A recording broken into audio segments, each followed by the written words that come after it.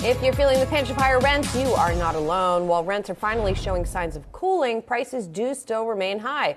Typical rents for the month of May reached $2,048. That's up 4.8% from a year earlier, according to Zillow. And Skylar Olsen, Zillow's chief economist, is joining us now. Skylar, we've talked a lot about home prices, purchase prices, but we got to talk about rents as well. Obviously, this is a big part of the economy for people who don't own homes. What's the outlook here for rental levels? Yeah, well, when we're looking at the rental market right now, especially depending on where we're looking, you're balancing a few things. You know, we had a lot of migration over the course of the pandemic, a lot of reasons to move. That's probably starting to slow down. We've also seen some areas that have delivered a lot of new apartments. Construction in the multifamily space was very hot and heavy over the course of the pandemic as well to kind of meet that need and meet that demand. So now where we're looking, you know, there are areas where rent continues to be soft and even is possibly falling, you know, on a month-over-month basis. But that is more and more rare as actually we start to see things in the rental market heat back up. It's softer than, say, a pre-pandemic month, but certainly much more pressure than, say, 5 months ago.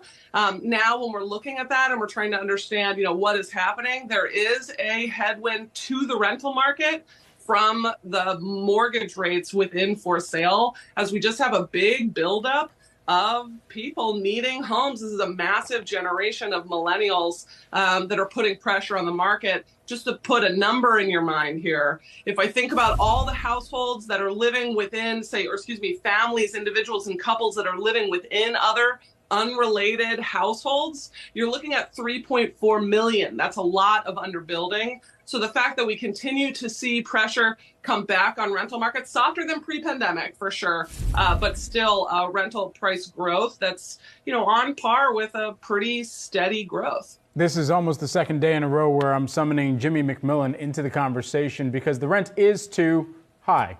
At the end of the day, Skylar, when you think about what type of capacity needs to be brought online, what are some of the time markers that you would be looking at?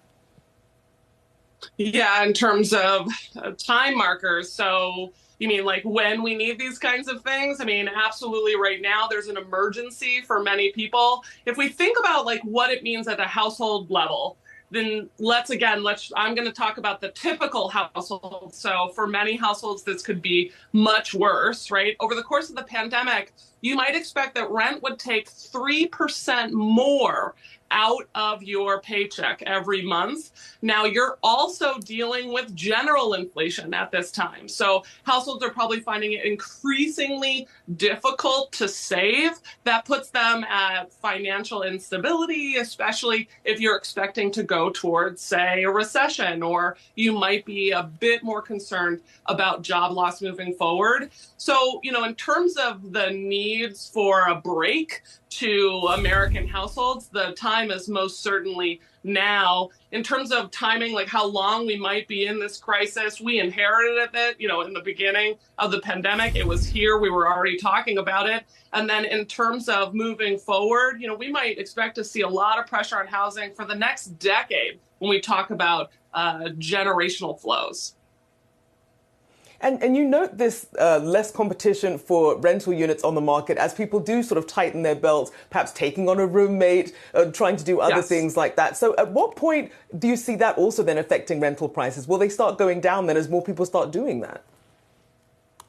Yeah, I mean, I think what's happening right now in different rental markets, there's actually some unwinding probably going on as we start to see new supply. But a lot of that new supply was in places where we were seeing a lot of good growth, inflow.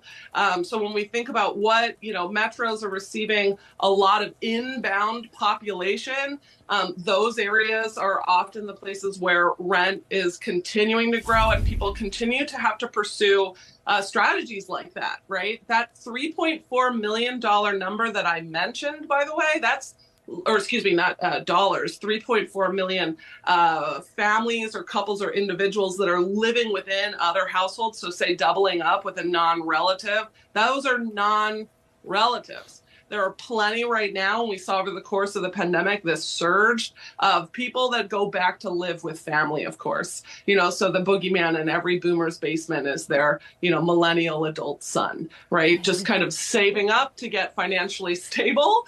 And potentially saving up to try and enter a for sale market that is also increasingly challenging, especially at the lower affordable end. That is an amazing image, Skylar. I want to ask how all of this feeds into the big picture and the Fed's inflation data that they track, right? Because we talk a lot about so-called owner's equivalent rent as a proxy, right? But here's actual rents that we know what's going on with them. So it sounds like that this is not going to be something that helps inflation decelerate in the near term. Well, I think so. I look at this every month as something I get very excited to refresh. This graph that I track that looks at that month over month pace within the shelter components of CPI, both, for renters and owners equivalent rent. And I look at that month over month pace of our Zillow observed rent index, which, as you mentioned, tracks real asking rate rent. So it does not include concessions. So we do, other analysis on that to see there are absolutely places that are offering more concessions, but market rate rent, we did start to see those shelter components of CPI start falling at around a year lag after Zori hit this fever pitch, towards, the fever was kind of towards the very beginning of 2022, end of 2021. Once that fever kind of broke on that rental market, 10 months later, you see those shelter components of the release market, which dominates the CPI measures that are across the full housing stock. So, okay, what do I expect today? If I look at those month over month shelter components, we're about less than halfway back down to, say, a pre-pandemic pace in the release market. We are softer than pre-pandemic in those asking rate rents. So I think that's a good sign for the overall general inflation that the shelter component pressure is easing. It's not going to be a source of incredible softness in general prices, but it is easing relative to those pandemic, highs and heat. And that should help the release market continue to soften down, but maybe more slowly than we wanted. Really remarkable analysis. Skylar Olsen, Zillow chief economist there. I think we all hope that the rent prices come down. We will see in the near future. Yes, fingers crossed, indeed.